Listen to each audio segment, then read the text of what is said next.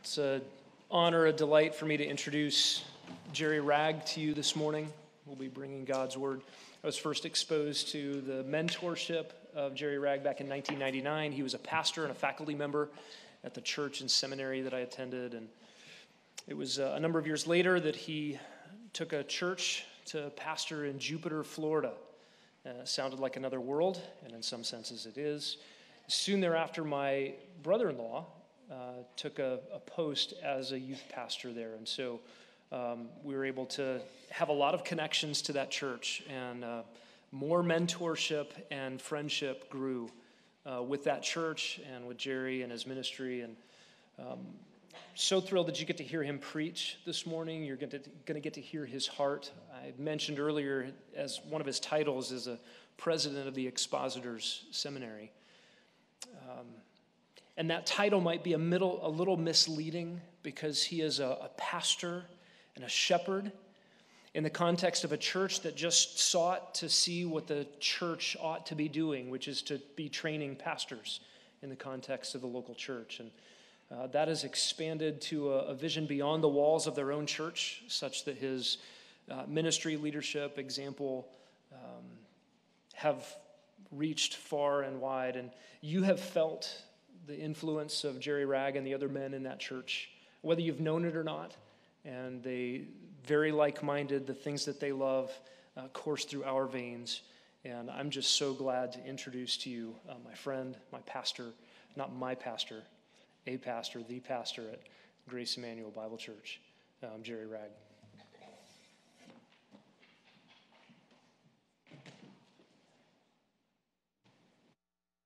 Thank you so much, Matt. Good morning.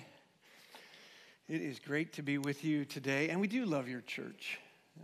Our church loves your church, not just because we have like-minded connections with your leadership and several of you in the congregation, but largely because of the Lord Jesus Christ and what he's done in our hearts in causing us to resonate about gospel ministry.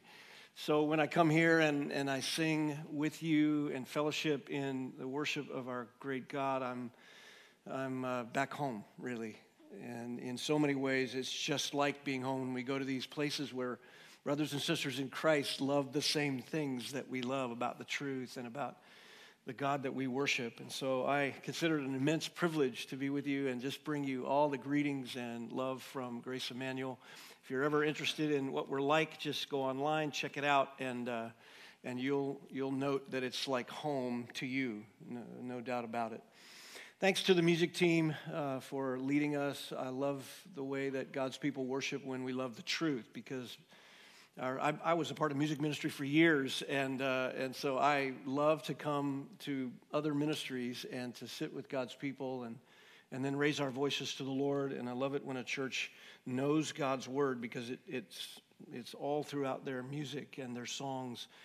And so it's just a rich, rich time. It prepares my heart. As I open the Word of God with you, I just want to bow for a moment and ask the Lord to do exactly what we were singing, to prepare us for His Word. So bow with me for just a moment. Lord, you have been gracious to us, very kind. We need softening. We need you, by your Spirit, to turn over the soil of our hearts, turn it up, stir it up, that you might plant your word deep within us, and that it might be food for our souls. I thank you so much for God's people in this place, and for the leadership and for the ministry that takes place from here, the sphere of influence in which they serve and do gospel ministry, and the lost that are reached, and your kindness that is extended to sinners. And so we're grateful whenever we have the privilege of sitting under your voice. This is your place, your people. This is your voice that we listen to. So make us submissive, for that is the highest form of worship, to tremble when you speak.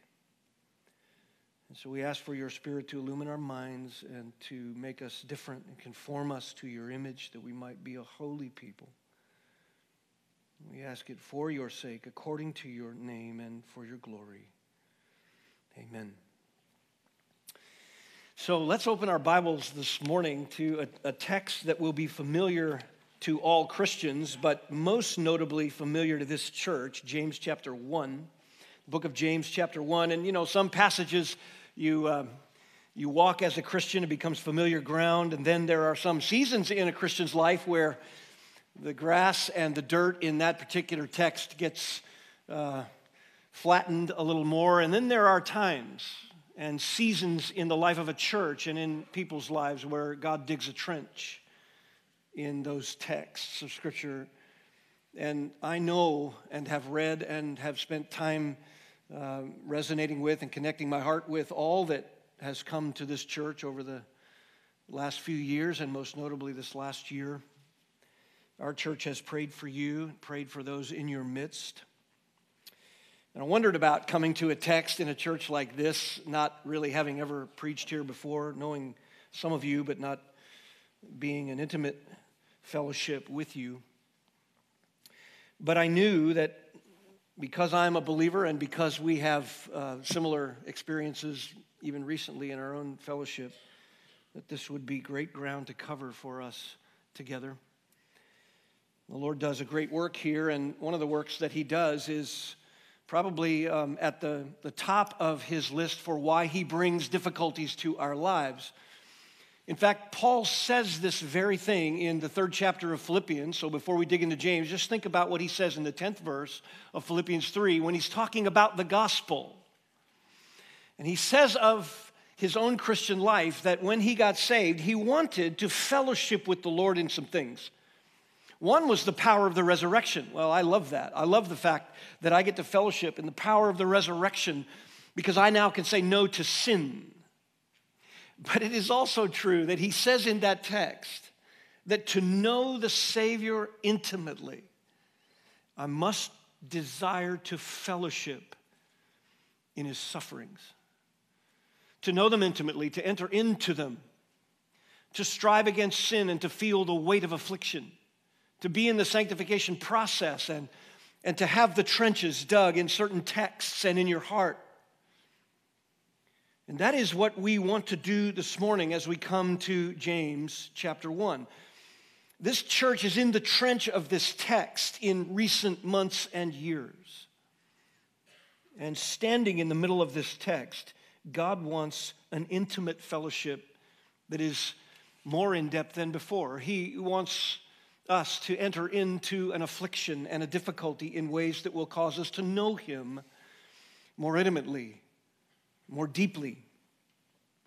And so we come to this text, and it is, as I said, familiar ground, but there is so much here that we could preach it over and over again, and we would find ourselves in new insight all the time.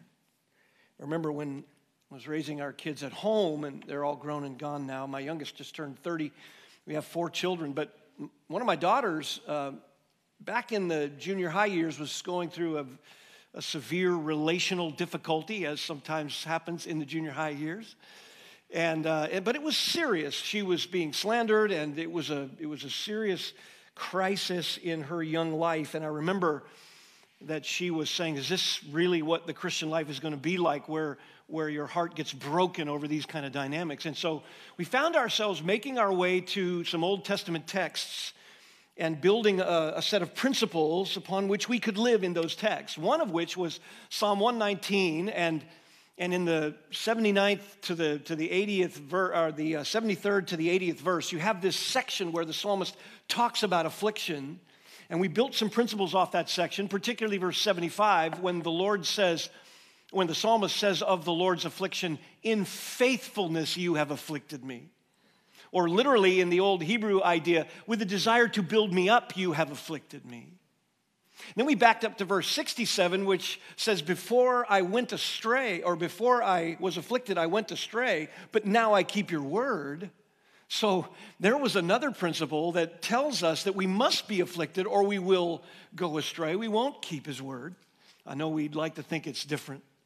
We'd like to imagine that we could be sanctified without that, and we've often probably imagined it in our minds or even verbalized it in prayer. Lord, I don't need those afflictions. I can grow. I promise. I'm on it.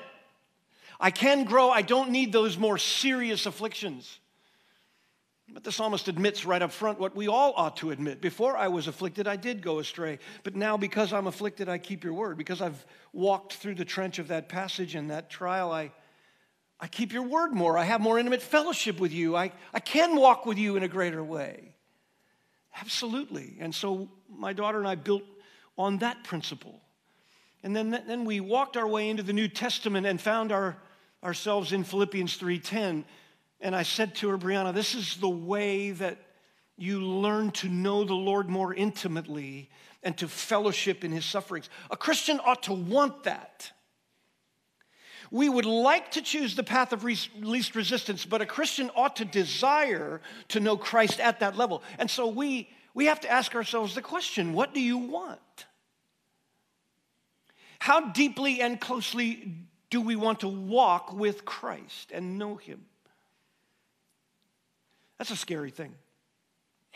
I've often been praying, Lord, help me grow in my faith. But then that John Newton hymn comes up in my mind when he says, I asked the Lord that I might grow in faith and love and every grace, might more of his salvation know and seek more earnestly his face. And then in the middle of the song, he says, instead of the Lord just overpowering my sin, he made me see the hidden evils of my heart. And he brought inward trials, and then that great chorus, these inward trials I now employ from self and pride to set you free and break your schemes of earthly joy until you seek your all in me. There is the question, what do we want?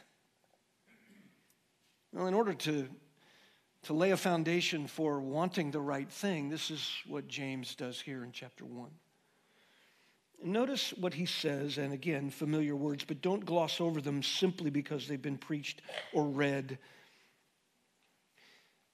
James, of course, is talking to the tribes who are dispersed in heavy persecution, and he says in verse 2, consider it all joy, my brethren, when you encounter various trials, knowing that the testing of your faith produces endurance.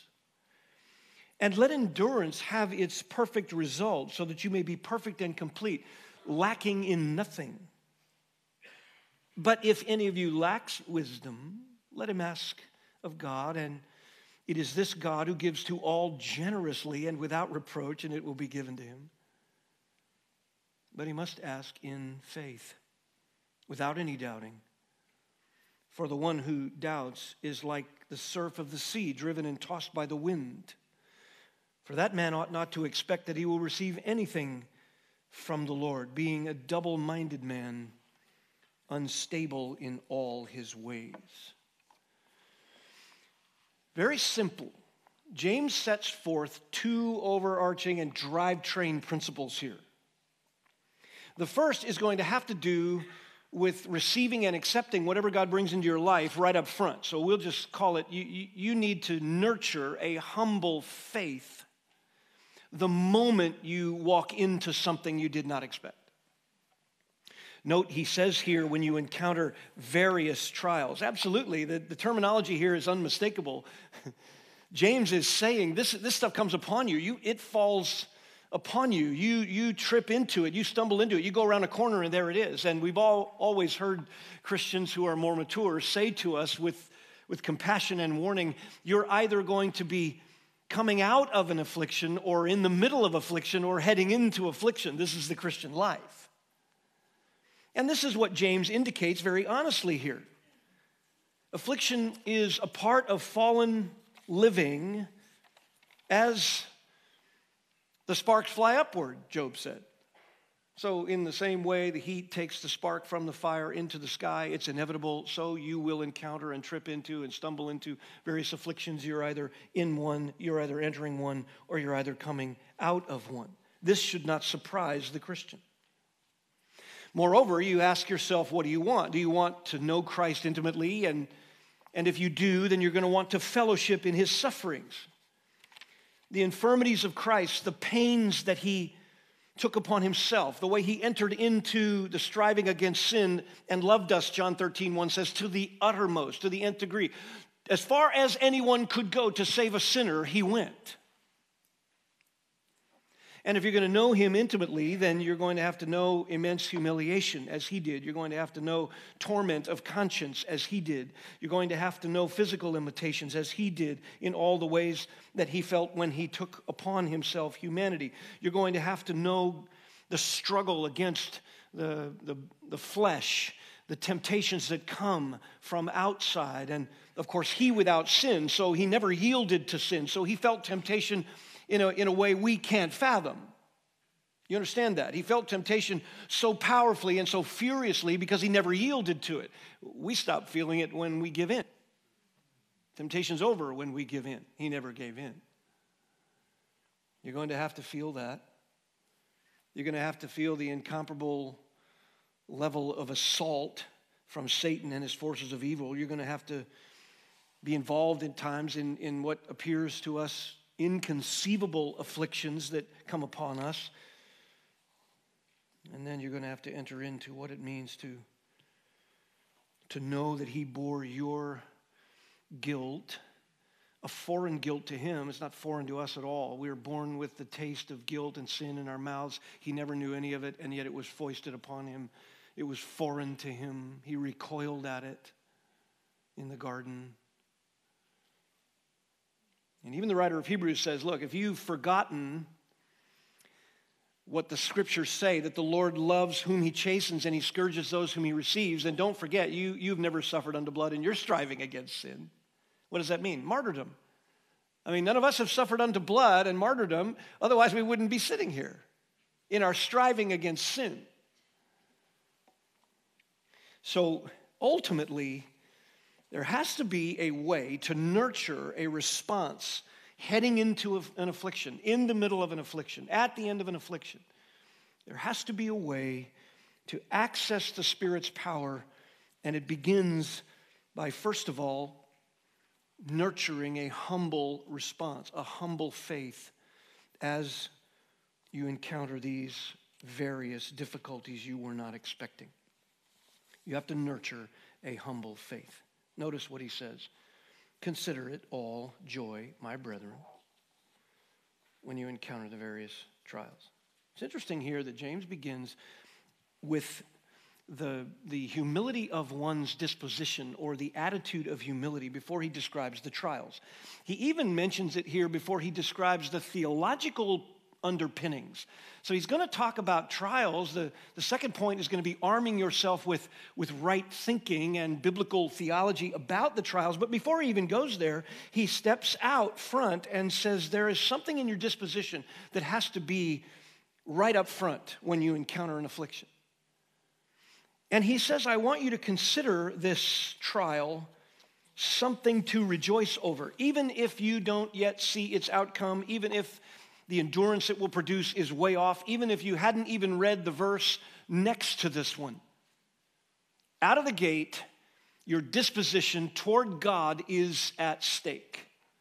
And you're to nurture then a humility that entrusts yourself to God before you even see the thing unfold or are tested as to its dimensions.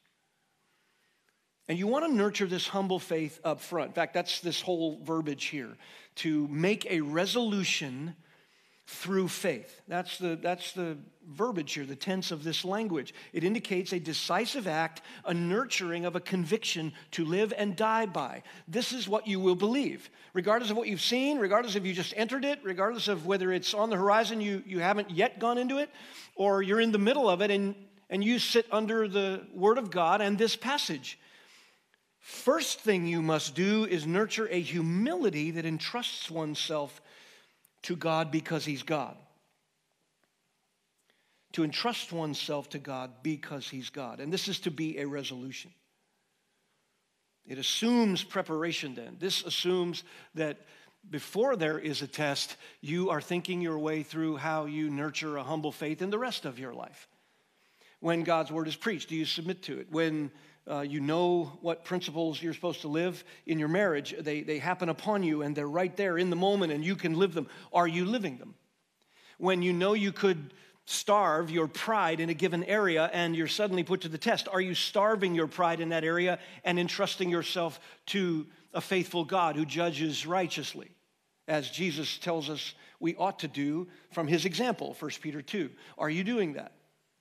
In any of your given weaknesses, are you going before the Lord and saying, Lord, when this confronts me, when this weakness is brought to the surface by a test or a temptation from the world, Satan, or my flesh, am I nurturing a willingness to humble myself in faith, entrusting myself to your character before I even know anything about what's ahead of me? That is the language James uses here.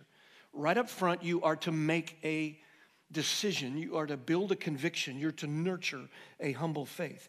And what will that faith look to? Notice he says, consider it something. Consider it joyful or unmixed rejoicing. Unmixed cause for rejoicing is probably a best way to expand the translation. Unmixed meaning only joy, all joy. That's why he says all. There is nothing about what God takes us through that is going to miscue. There's nothing about what God is going to produce in the affliction that is going to be a mistake on his part. We're never out of his care. These are tailor-made. They're perfect. His timing is never off. His wisdom is never off. The people he puts around you in the midst of it is never off. We're off, but he's not off. And so that is what he is saying. At the beginning of a test, you are to make a decision, a decisive moment of faith whereby you submit to God for who he is, and you're doing that for the sake of the rejoicing that's going to come because it is God who has tailor-made the test and he has brought it your way without making any mistakes. Like the old Spurgeon comment, he is too wise to be mistaken. And he's too good to be unkind. The old songwriter then took that one step further and said, when you don't understand and you can't trace his hand, you trust the heart of God. You trust the character of God even when you know nothing about what's ahead. This is what it means to consider this all joy. A conviction is to be nurtured. It's nurtured by faith. And when it's nurtured by faith, you are saying at the beginning, at the outset, God's character is unassailable. God's character cannot be accused, ever. You are just when you judge, David said in Psalm 51, even as a consequence to his sin. Psalm 119, the psalmist says, in faithfulness you've afflicted me, and the line just before it was, your judgments are righteous. All your decisions are righteous.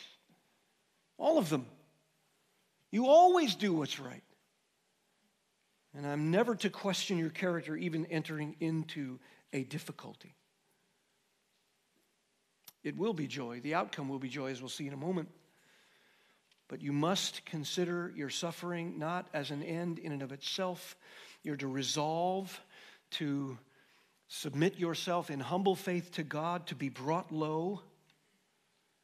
I think of Numbers 10 when Aaron's sons offered strange fire and they were killed on the spot. And the text says that Aaron said nothing. He kept silent. That is this moment right here. That is Aaron in a consecrated formal role before a holy God saying, I trust your character. Something went wrong. My sons, whom I also consecrated and was thrilled that they were in the line and they were performing the service, my sons are now dead. You're not mistaken.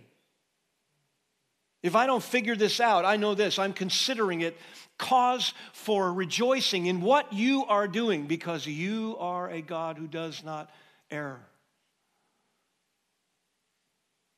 And Aaron was silent over the corpses of his boys.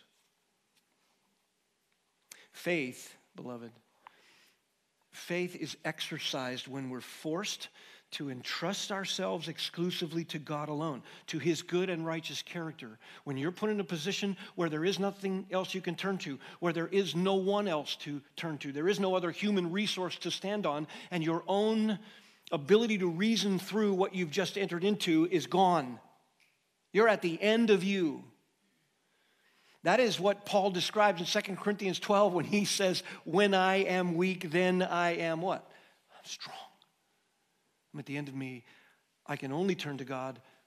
His character is all I have. Just exactly what we were singing moments ago. All I have is Christ. Not merely for my conversion, but for the power to sustain me when he is about to sanctify me through something very challenging. So the first thing is to nurture a humble disposition. Right out of the gate, James does not equivocate. He's not soft on it before he even discusses the theology that you're to arm yourself with and your perspective of trials and tests. He says, I want you to make a decision right up front. God is faithful. He will not allow you to be tested beyond your ability to respond righteously to the test and endure it. He is going to do some things through it, whether you know it or not. His character must be trusted. And if you want to begin to walk into these things, as mature Christians do, when you look at them and you marvel and you say, I want to be like them. If you want to do that, you must want to fellowship with the sufferings of Christ to such a degree that you say, with Christ, not my will, but yours. And it takes supernatural grace to do that. And the only way to access that supernatural grace from the Spirit is to have a moment in the front end of humble entrustment. You know what it means to have faith? To believe God is to have a conviction of things you don't see or don't feel. It's not about feeling something or having some subjective experience that you can exercise faith. Not at all. Faith is entrusting yourself to God as a conviction before you even realize any promise, before you realize any result, before you realize anything, before you are fulfilled in any of the outcome. Before any of that, you entrust yourself to him. It means to place yourself at his disposal utterly and completely, as Jesus did when he entrusted himself to him who judges righteously. Even though he was reviled, he didn't revile in return. So that's the first principle that digs the trench here that we live in when we encounter these very difficult and strange circumstances that come upon us for our good. He says, I want you to make a decision about it. And it's going to be a decision of humble faith. And that's how you'll access the power of the Spirit, to have your eyes opened and your heart opened and softened and your perspective changed and your discernment built. But then he does something marvelous, and it's so gracious of the Lord. He could have left it there. Trust my character, move on. And maybe there are moments when we enter a trial, some points in our lives where you just don't have a Bible accessible and your mind is confused because of the trauma and verses aren't coming to mind. And there are times when God leaves you with just the knowledge that he is your Savior and he is your God, and that's all you know. Your theology proper is intact, but you don't have any further design and witness about trials. It's just not going to come to your mind. Sometimes God leaves you in that place, but what a gracious hand of the Lord to do what he does here in this passage. So consider it all joy, my brethren, when you encounter various trials. And then this is why you're able to, in the access of the power of the Spirit, do this. Knowing that the testing of your faith produces endurance, and you are to let this endurance have its perfect result. That's the trajectory. It's inevitable. And the purpose is that you may be complete, that you may be perfect, that you may be maturing so that you end up lacking in nothing when it comes to a test. So we'll call this principle arming yourself with truth about tests. You must build in your mind a framework, and that framework's got to go to work all the time. It's like a muscle you exercise. You build in your mind a set of principles from a text like this that go to work every time you face something or someone else faces something and you come alongside them. So you build into your mind an ability to look further than where you're at for what God's going to do, and that actually comes through the affliction. And God is going to do it because he wants to wean us off of ourselves, wean us off of other people, and bring us to him in new ways that we might fellowship with him in an intimate way and be more useful. Some years ago, an article appeared in Focus on the Family publication about a middle-aged woman in a very difficult trial that she had. I was fascinated to read it. I couldn't put it down. Her husband of many years and many faithful, godly years had been killed in this tragic automobile accident, and he was a recognized leader in the church, as the story goes. His reputation was one of integrity and faithfulness. Together they had raised godly children whose families were now serving the Lord. And so the loss of a stalwart like that in the church was absolutely devastating. The pain was indescribable. And late one evening, she thumbed reminiscently through his wallet, and she found a picture of an unfamiliar woman who was scantily clad in the photo. On the back, she read the woman's thank you note, as the story goes, along with her husband's initials. And her heart sank in disbelief. Over the next several hours, through agonizing tears, her mind raced from one memory to the next, only to have each one just absolutely shattered by the discovery of her husband's deceit. And she decided not to tell her children, but rather leave them with the pleasant memories of his godly life, the father that they trusted. And then she would quietly and secretly live with the haunting reality that somehow her husband had another life and was cleverly hidden from her. Her dependence upon God was all she had in that moment to cling to. She was closer to him now than she'd ever been, she states in the article. She starts to delineate the spiritual lessons of that. And about a week later, she received a call from someone asking about the book that she had bought at the garage sale. And her husband loved baseball stories, and so she purchased the book for him as a gift, and now she didn't need it. The caller expressed his desire to buy the book back at considerable increased cost, and she thought that was strange, she said in the article, but she agreed nevertheless. She had no need of the book now. And when the stranger arrived, he sheepishly asked for the book. She gave it to him and asked why he'd had such a strong interest in it. And with an embarrassed look, he explained that he left a picture of his girlfriend between the pages and wanted it back. And with her heart racing, the woman asked for the man's name, and his initials matched that of her husband.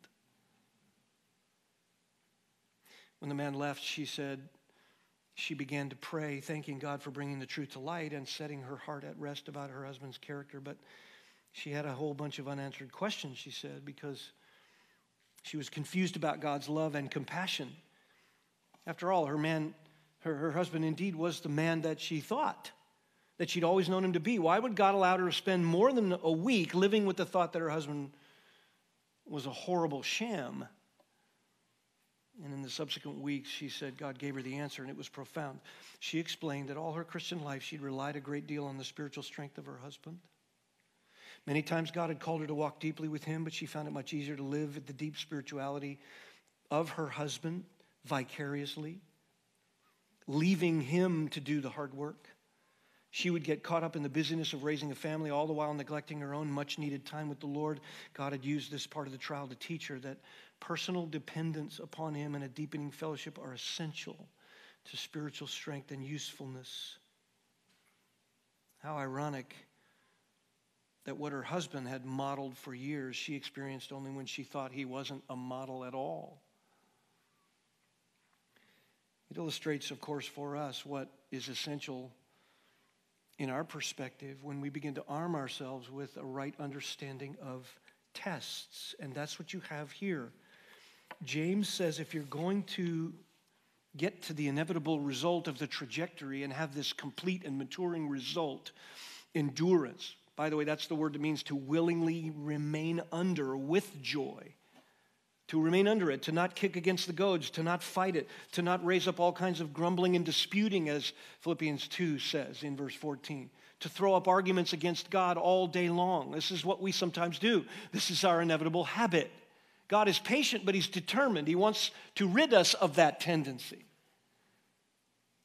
And so how do we do that? Well, we arm ourselves with truth about the trial, the first of which is that this has a perfect result, that you may endure. He wants you to be able to remain under willingly with strength and joy that causes other believers strength and joy and causes unbelievers to marvel at the power of the gospel.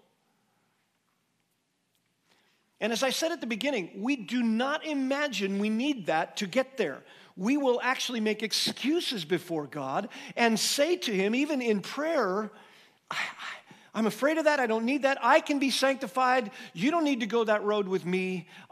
I can fellowship intimately with you. Oh, let me this Sunday with my favorite song really crank up my closeness with you, God. No. The testing of your faith produces the endurance. The testing of your faith. Our faith must be exercised in new ways, in deeper ways, in more struggling ways, in more multifaceted ways. And so he says, you have a truth to arm yourself with. You know the reason. It is to increase your faith. You know the reason. It is to increase your ability to willingly stay under it, your endurance.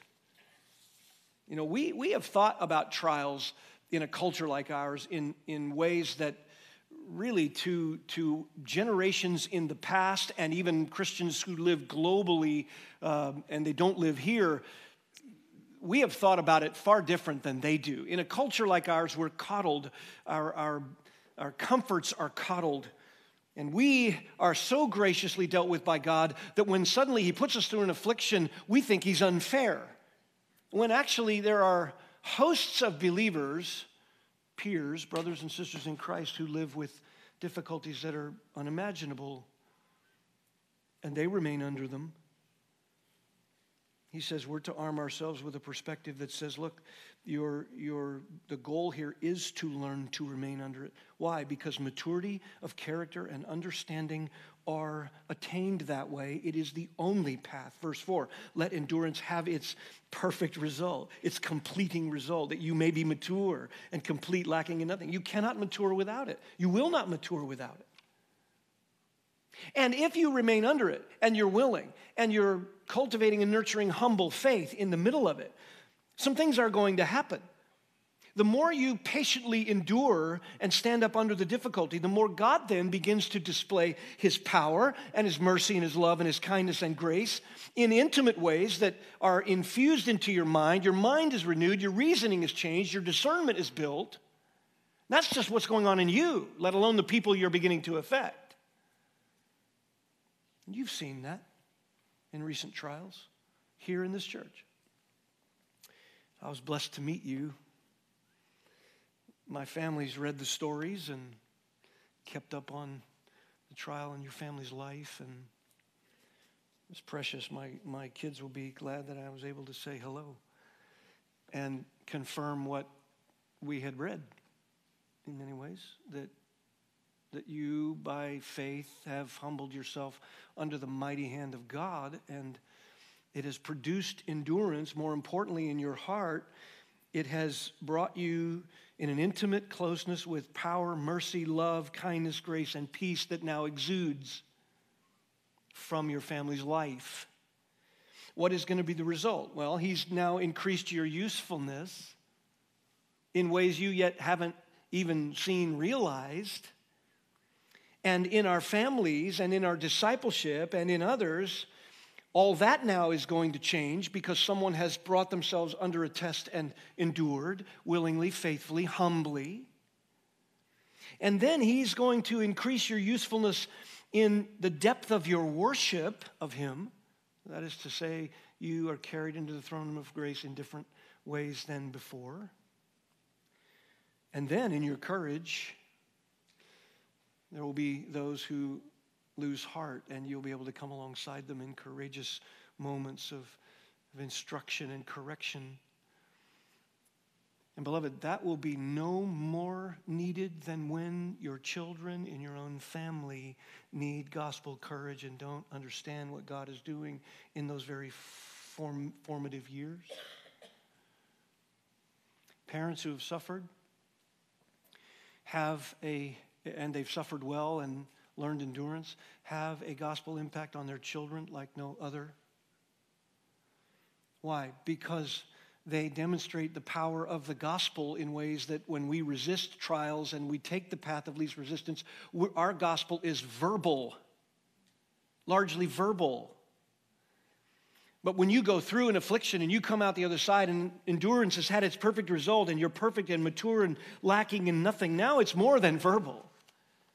They can see the power on display, as Paul said in 2 Corinthians 4. The gospel's in this earthen vessel, and we're beat up and knocked down so that the power may be of God and not of ourselves. When someone has lived like that, you will not hear trite platitudes from them little cheap comforts from them. You won't hear that. It'll be insight. It'll be food for your soul in the moment. It'll be rich passages of Scripture that they've lived, they've walked. They are now more useful in their worship and bringing you to the place where you understand God and you submit to Him in worship. Their courage is more useful. Their ability to discern is greater and tighter. Their love of holiness and purity is more rich and intense. Their friendships are more challenging. I love that. When somebody goes through an affliction and they live well through it, suddenly their group of friends is about to be challenged because that person isn't going to emerge from their prayer time and say nothing about the way you're living, about the cheap things you're involved in. They're not. They're going to challenge us. They're going to make us uncomfortable. People who've come through trials well become uncomfortable friends in your circle. And that's good. That's how the Lord stirs things up. I'll tell you something else that happens.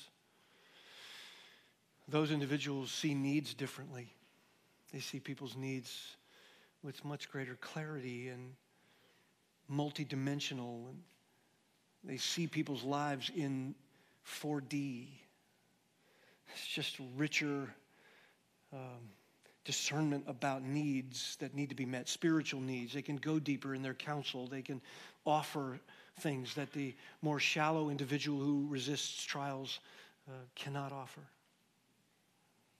I love that. God is able to display His power in ways that are unique. God wants to be able to use us as a vessel to display Himself and His glory. And if we can stand with patience under the most difficult human conditions and not curse God, as Job's wife thought Job might, and as Satan accused God of protecting him and preventing illegitimately, if you can stand under such things and not curse God when the rest of the world drowns in helplessness, God is on display. Why? What was it Satan was accusing God of? Well, if you leave someone to the evil of this world and the affliction of it, they will lose their faith. And God is saying to Satan, even when he takes Job through what he takes him through, no, when I give my faith, when I give someone faith and I uphold it with my power, it cannot be lost. And he mocks the power of evil to destroy someone's faith when they go through such things. And God loves to mock evil. As it runs its course, He will finally deal with it, but He loves it when Christians mock it by the power of God in their life. He loves that. We look at the pain side of it and the trauma side of it, and we get all nervous for people. Hey, enter into their pain. As Peter says in 1 Peter 3, be of one emotion. Be sympathetic. It's a great word in the New Testament. Enter into people's struggle. It's not merely relatable tears. It's you enter into their pain. It's traumatizing. But that's not the issue. The issue is when they come out comforting you by Scripture and truth, they become more useful in your life. I remember hearing years ago that there was a 100-year anniversary of psychoanalysis, big convention, top 5 psychoanalysis guys in a panel discussion, and the question on the table was, what one principle is universal to all psychoanalytical studies and psychological studies? What one principle is universal that's come out of 100 years of this discipline that everyone can use, and it has brought comfort to them? And of the 5, there were no universal principles. They couldn't find any that were foolproof. And the top guy, the giant intellect of the 5 said, I've always found it helpful in a difficulty to hum a tune. So 100 years, a convention, the top guys, the only principle in life's afflictions that they could think of that could really comfort you, perhaps, maybe, is to hum a tune. I'm musical. I like to hum tunes, but tell that to the Wycliffes who received word on March 21st, 1971, that their missionary friends, Walt and Bonnie Steinkraus, were violently buried in a section of mountain that broke loose and just consumed the village. Tell them to hum a tune. There's no hope in any of that. As our time is going here, note what James says next. This is absolutely thrilling what he says next. If any of you lacks wisdom, and he means wisdom to deal with these various things we encounter, let him ask of God. Don't you love that? Why? Because God is not stingy with his wisdom. And frankly, when I look at my life, he ought to be. Shouldn't he? How many times has he given you wisdom? A church, leaders, good preaching. You sit here mightily privileged. Counselors, leaders, disciplers, mature people, people who've walked through trials with great faith, and that's all at your disposal. And how have you used it? How have we used it?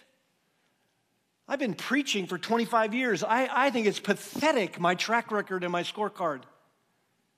And I go back to God, and it says, if you lack wisdom, ask of God. So I ask of God. And it should say, who has given to you in the past, and you've squandered it, so you're going to get a little bit, and if you squander that, don't come back. The well is dry for you. To which I would rightly respond, if I were in my right mind, I deserve it. I've squandered so much wisdom you've given me, God. I haven't used it over here. I've complained over here. I've squandered it again over here. I've had responsibility and stewardship to give it to this person. I didn't give it to them, and I feared man rather than you over here, and I had lusts I didn't want to deal with over here. And James says, if you encounter one of these seasons where it's unexpected and it's difficult, I want you to do something. I want you to go back to God who gives to all generously. You say, yeah, but what if I've squandered it in the past? Note the next line. He gives to all generously and without reproach. What does that mean? It means he does not say to you, look, I'm going to dole out only what I know is guaranteed going to be used, because you know what? You squander it all the time, and I've kept a scorecard on you. No. Even if you've misused it before, you come to God. You come to your God and my God. You come to the only source of wisdom for dealing with these things. Let him ask of God.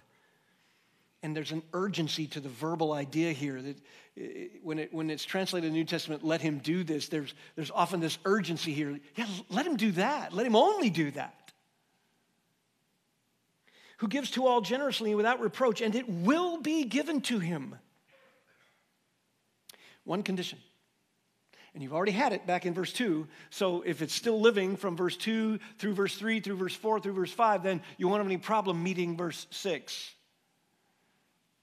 But let him ask in faith, without any doubting. Oh, that's difficult, isn't it? That's really difficult, because by the time you get to verse 5, you're thinking, thank you, Lord, thank you, I can come to you, and you're not stingy, and you're generous, and I'm asking. And you remember, James will later chide us for how we ask, or the fact that we don't ask. You remember, he says you crave things, and you want things, and you don't get them, and so you fight and you quarrel, James chapter 4. And then he says, some of you don't ask God for anything at all. That's why you don't have what you need, because you don't ask God for it. That happens. God is always supplying for our needs and caring for us, but we often squander opportunities to ask him for things because we think self-sufficiency, or I don't need it, or I'm embarrassed, or whatever the fear of man or sinful tendency is. And then James goes one step further and says, I know you do pray for some things, but you don't even get those answered because you want to spend it on your own pleasures. Well, here, in a test, we could say, when you go to God and you ask this generous God who gives to all men and without reproach, when you go to him, you must not then have two allegiances. The double-minded man is two souls. He's He's two individuals in terms of your allegiance, what you're banking on, what you're trusting in. On the one hand, he says, God, I need help in the trial, and so I'm entrusting myself to you and your resources, but if my stipulations aren't met, I have to do it myself. I've got to trust in me or men or human things or circumstances, horizontal things. And James says, no, when you come to this generous God, do not doubt that he's there with the resources. He's hearing you. He loves you in Christ. He sees you as he sees his son. You are a legitimate son. He brings pressure to increase your virtue. You are to see yourself as a legitimate son. In fact, if you were without chastening and without trials, Hebrews 12 says, you are not legitimate sons and daughters. But you go to him as a legitimate child of God, and you go and you have one allegiance. Lord, you're all I have. You're my only resource. I know it will produce perfection, maturity. I know that because you said it will. And you don't lie. And I know it's tailor-made because you're a generous God who gives wisdom in the test, and you have promised in 1 Corinthians 10:13, you won't allow any test to crush my faith. You nurture faith. You don't crush it. You bring the strength of faith to the top, and you strengthen it further by exercising that muscle in a tailor-made struggle. I know that about you. And I don't have two allegiances. I won't have two ways that I say my life can be taken care of. One is you, one is me. I won't get in the way. I reject that. I repent of it. And you're going to have to do this not just at first, but every moment through the test. I reject my own allegiance, Lord. I reject myself and my own resources. I deny me. That is sinful. It is wicked to trust me. That is what James says. Utter faith with full request, full asking. It doesn't have to be a sophisticated prayer. The Holy Spirit translates it to the Father according to what he sees in your heart. You don't have to be eloquent about any of that. The Holy Spirit's going to take your prayer, Romans 8 says, and he's going to work all things together for your good. So he's going to communicate your heart to the Father because he knows the heart and the secret things of the life. Isn't that a great guarantee? My prayer can sometimes get pretty messy and uninformed and lacking in depth. But you come, and you come in faith. And if you come in faith without any doubting, that means you've got to confess doubt. I love that he put that phrase in there. He didn't just say come in faith. He said, if you see doubting, get rid of it. Get rid of it. Then you're going to receive what you're asking for, wisdom in the test. But the one who does not ask in faith, he's not going to receive anything from the Lord because he has two allegiances. He's not arming himself with truth about a test. Sometimes you walk over this passage in your Christian life in a well-worn path. Sometimes you flatten the grass and the dirt a lot because of certain seasons, and other times you dig a trench.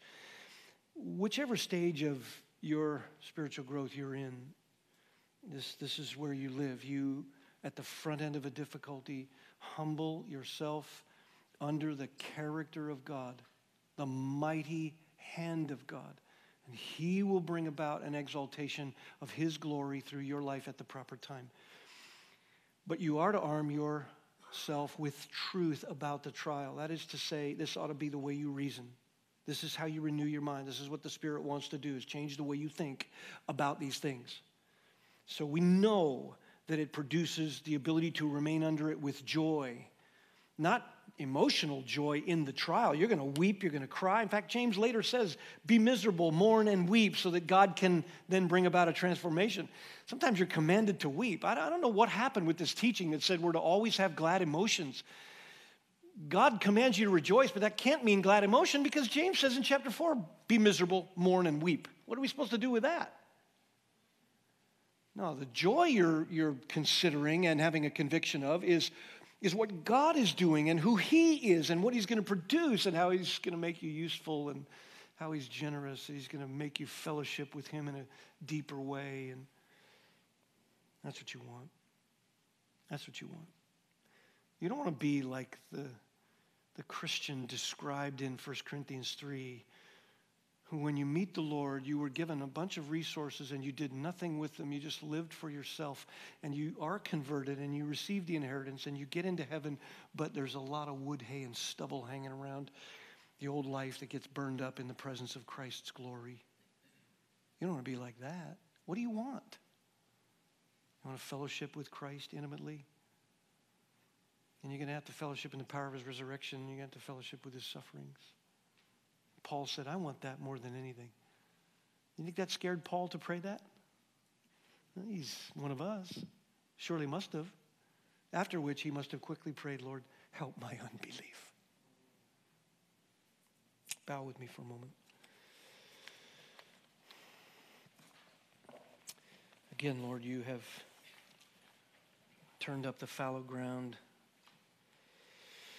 And you've given us riches from your word, and we have to get past the meager way that we think about it and speak about it and allow your Spirit to do his work. We are afraid. We are timid. Lord, we're weak. We're coddled in this culture. We coddle our lives. We don't think deeply enough about these things. And then even when dear friends in our midst go through these struggles and we see the power that you produce in their lives, we sometimes will even shrink back and think, I admire it, but I don't want to go through it.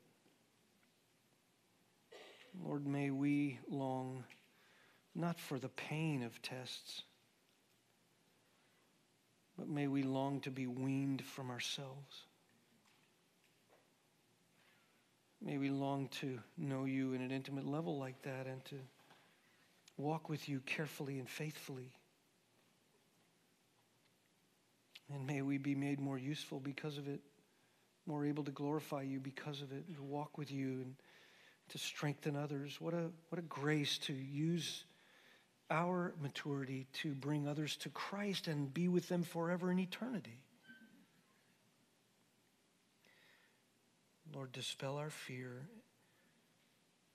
Help us to humble ourselves at the outset, nurturing a humble faith and arming ourselves with truth about the tests. Strengthen us in these things, we pray, for your sake.